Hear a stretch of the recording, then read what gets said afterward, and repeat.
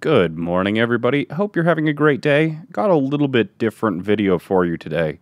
Long story short, as many of you know or should know, one of the things that I like to do on my channel is to promote the individuals in the Tier 2 scene, whether that's interviewing them on my stream, on YouTube, hosting tournaments, pugs, activities of that variety. But one of the things that I want to do a little bit more is also shining a spotlight on the coaches, the analysts, and the other content creators working in the scene. So there was a Reddit thread a while back that kind of said that, oh, Jayne is the only competitive Overwatch content creator out there, and that's just not true. Maybe one of the larger ones, but there are other ones, and there's a lot of great content out there simply not getting any views because people don't know it exists. So I wanted to kind of shine some light on some of the content creators who I think are worth your time and worth your watch. And also, well, let's be honest, I just wanted to take Christmas off. But anyway, today we've got Dividing by Zero, an up-and-comer whose YouTube channel has just reached 15,000 subscribers. He makes competitive Overwatch content, including discussion posts, power rankings, and things that he learned from watching the most recent tournaments. And one of my favorite videos from him is when he did a What I Learned from Each Team at the World Cup. But anyway, without further ado, here is Dividing by Zero with the most underrated OWL announcement. Dividing by Zero, take it away.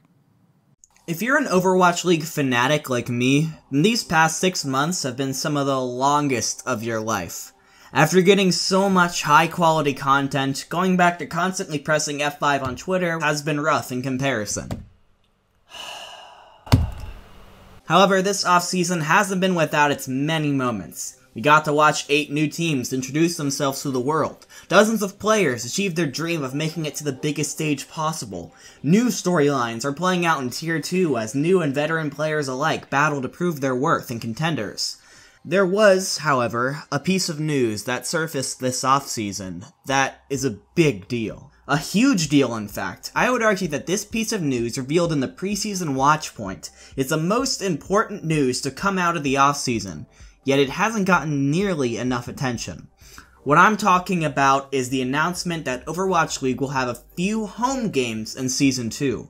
And I'm not talking about the Gladiators or the Valiant. I mean, for the first time, Overwatch League will be having regular season games outside of LA.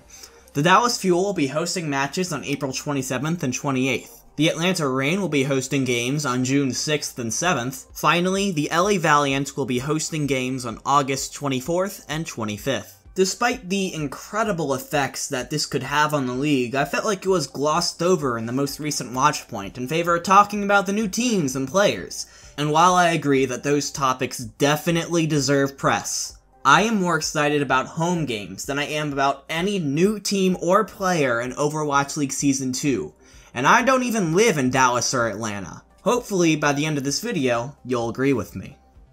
Since its beginning, Overwatch has been a game focused on appealing to as many people as possible. That's why the game uses bright, colorful backdrops instead of the dark, gritty color schemes of other FPSs. That's why they've put a lot of effort into making a cast that was not only diverse in gameplay, but in their personalities. That's why they try to have seasonal events with rotating game modes so that you can enjoy the game in so many different ways. And if you don't like any of those, they provide you with the tools to make your own. Overwatch tries to give everyone something to like about it. Their esports scene is no different. After all, why aren't we just allowed to call the Fuel Envy, or the Shock NRG, or the Outlaws Optic? It's because, from the beginning, it's been clear that Blizzard wanted to model Overwatch League after popular sports leagues like the NFL or the Premier League. And one of the biggest questions is, why? Games like CSGO or League of Legends have had healthy esports scenes for much longer than Overwatch has even existed. Why not just go the safe route and model your esports scene after them? It's because Blizzard wants Overwatch League to be something more. It's because they want Overwatch League to be as mainstream as possible. They want to break esports into the mainstream with Overwatch League. And to do that, localizing the teams isn't just fun and exciting and new, it's necessary. Think about it like this. One of the biggest barriers to entry in esports right now is that it's hard to get casual players invested in the teams. For example, in an effort to become more familiar with other games, I decided to watch a bit of the Call of Duty World League Las Vegas Open. The first full game I watched was the losers finals game between E United and Splice. This was a match with huge stakes, with the winners getting a chance at the grand prize while the losers were forced to settle for third. I should have been excited, hyped, but I wasn't. This isn't taking away from the talent of the players or the quality of their organizations, but I had no connections with either team or any of the players. I don't know their history. I don't know their values. Heck, I haven't even played that much Call of Duty. So the question arises, why care? In my case, there's simply no reason to. I had no emotional attachment to anything that was going on, and gaining an emotional attachment will require me to either spend hours playing the game or spend hours learning about their esports scene, preferably both.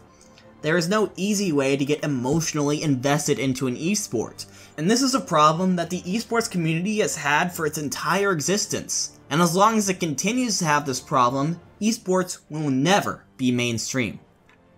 This brings me back to Overwatch League, and their attempt to solve this problem with localization. Even though all Overwatch League has done so far is put city names in front of team names, the effects of it have been surprising. For example, let's take a look at this tweet that ESPN made about the New York Excelsior vs Philadelphia Fusion semifinal matchup. It's just a highlight of Poco doing Poco things. While ESPN's audience is not accustomed to esports and a lot of them tend to denounce it, there was one very interesting reply that was welcome, not just because it was positive, but because it proved that what Blizzard is trying to do can work. This person has no knowledge of the teams, or the players, or the history, or the values. Heck, he doesn't even really understand what's going on. However, he sees the word Philadelphia, and that's all it takes for him to find an emotional attachment to what's going on. This is the power of localization. It creates a way for fans to easily become engaged in the league, which means they'll buy tickets and merch, which will allow Overwatch League to expand, become bigger and better, attract more investors, put money into more teams with more cities and more advertising, which continues to grow the fan base. It's a constant cycle, and this cycle is what Blizzard hopes will differentiate Overwatch League from other esports leagues. So now that we understand why localization is so important to Overwatch League, let's go back to the announcement. The first thing I want to say is that you should be glad that Blizzard is handling this right. You see, before this announcement, we all knew that the goal was to localize in Season 3, with every team having a home arena and traveling to every other team's arenas for home and away games. However, most assumed that the league would go from no localization at all to all localization at once, which would be a huge shock for everyone involved. Having these weekends will let the hosting teams work out the kinks in their system early, it'll let all the teams get a taste of what life traveling to different arenas would be like, and if it's pulled off correctly, it will show investors that this radical idea to bring esports into the mainstream audience might just work out after all. Overwatch League is still in its infancy. While Season 1 was a great time, it was mostly a trial run, a way for Overwatch to test things out and establish itself in the esports scene. It's not even close to the vision that Blizzard has for the league 5 years down the line. The home game announcements are so critical because they represent another step towards achieving that vision. And even if you don't live in LA, Dallas, or Atlanta, you should be ecstatic about this. I know I am. Because when it comes to the Overwatch League, I feel like we could be witnessing the rise of something very, very special. Well, I hope you guys enjoyed it. That was Dividing by Zero with the most underrated Overwatch League announcement. Personally, I am really excited for the home games. My parents have already bought tickets, but it's going to be a great time. I'm really looking forward to it. And just, if you happen to be a fan of the Dallas Fuel, which you should be, because any sane person is, home game tickets are actually on sale currently. So, dallasfuel.com. $35. I'll be there, and I hope to see you there. But enough of that. And thank you so much to Divided by Zero for taking over the channel for the day. Thank you so much. I loved your video, and good luck to you in the future. I hope to see more great content coming out of your YouTube channel in the new year and throughout the next season of the Overwatch League. I want to give a huge thank you to Jayne for having me on today. If you don't know me, my name is Dividing by Zero, and I have a YouTube channel where I try to make competitive Overwatch content at least once a week, and most of the time I succeed. I actually just uploaded a video. It's the first part of my preseason power rankings, so if you're interested in that, I'd love it if you checked it out. I also have a Twitch, a Twitter, and a Discord server, and hopefully the links to all of those things will be in the description. Until next time, though, that's all from me. Don't get tilted.